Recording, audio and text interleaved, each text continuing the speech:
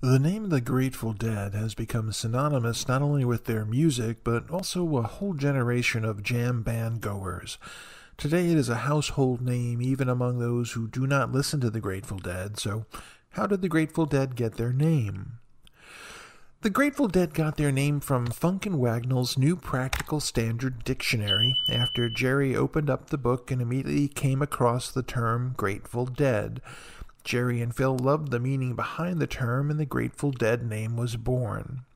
Jerry loved it because the name was about karma, how you lived your life and how you relate to other people. By confronting death, you learn how to live. That was a quote that Jerry had familiarity with as he confronted death at a very young age. After Jerry and Phil found the name, they discontinued their search. This was the perfect name that enveloped everything Jerry had set out to do with this band. The original name for the Grateful Dead was the Warlocks. The Warlocks were formed in 1965 in Palo Alto, California, and it was under this name that the early beginnings and foundation of the soon-to-be Grateful Dead were formed. Jerry Garcia saw this early introduction of the band as a blues band in one sense and muted bluegrass band on a certain level. The overall idea of the band was to have the instruments talk to each other, an idea that is deeply rooted in the blues and extremely difficult to pull off well. It was under this name that the infamous acid test concerts were performed.